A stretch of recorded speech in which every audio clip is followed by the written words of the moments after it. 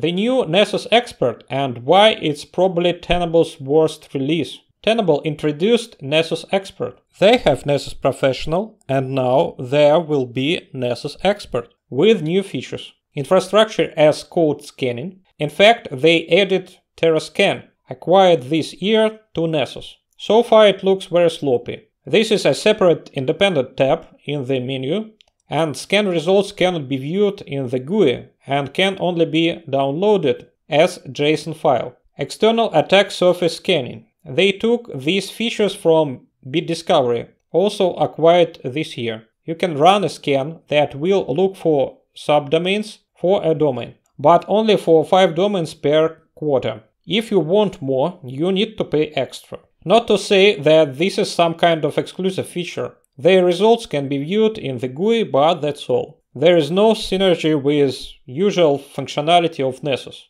The press release recalls how Renaud Deraison released first Nessus 24 years ago, but under him and even more so under Ron Gula, there were no such terrible releases with freshly bought functionality attached to the main product with blue electrical tape, and such a Frankenstein monster could not never be presented as a new product. So sadness and marketing. Let's see if it gets better with time.